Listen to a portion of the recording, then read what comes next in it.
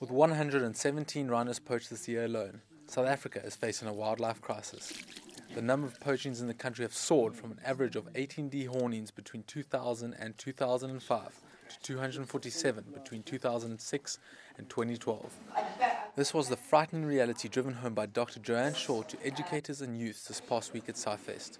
Dr. Shaw, the Program Officer for Traffic, identified a large growth in demand for horn in Vietnam as one of the main reasons for disastrous increases in rhino poachings. Part of the factor is the huge economic growth that the country is currently undergoing, and a new emerging middle class and people having disposable income for the first time. And one of the ways that people like to express that is having rhino horn as a symbol of wealth. Along with this, rhino horn has been used for medicinal purposes.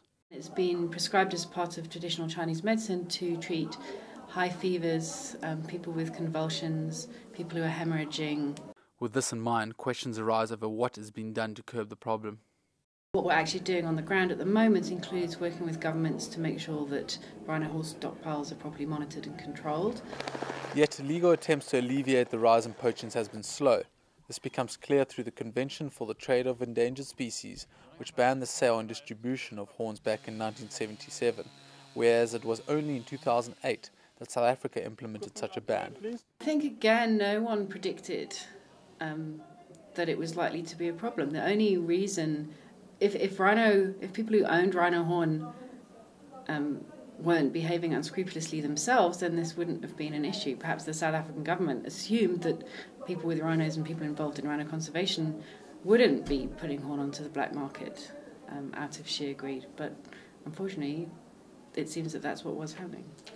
Alongside corruption, big game hunting for big money, which has attracted the interest of wealthy individuals aiming to capitalize on its merchandise, has allowed for a loophole to emerge in anti-trafficking efforts.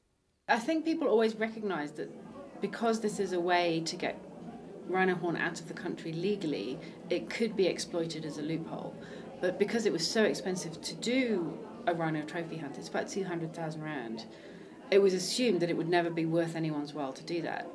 But demand for horn and the price of horn is such at the moment that unscrupulous individuals are exploiting these loopholes as a way to get horn out of the country, not as a trophy, not to sit on a wall somewhere, but to be ground up and used. Assumptions may have played a role in the current rhino crisis. However, with rhino poaching incidents averaging nearly 2 attacks a day, one can expect the number of dehornings to reach 500 by the year's end. Demand from East Asia is not expected to decrease, so one can only hope that efforts by NGOs such as Traffic, game farm owners and the government will help diminish the frequency of these brutal attacks. Thomas Mills, SciQ, Grahamstown.